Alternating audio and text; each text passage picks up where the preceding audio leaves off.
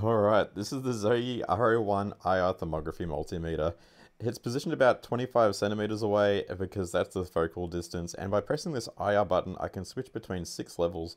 So we can go level 1, 2, 3, 4, 5, and 6. So at level 6 you can only see the thermal image, you can't see the actual video feed. Well, that's getting pretty hot there.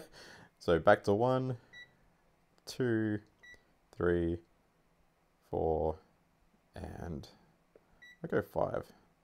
So you can see that this is getting quite hot. How's the battery going?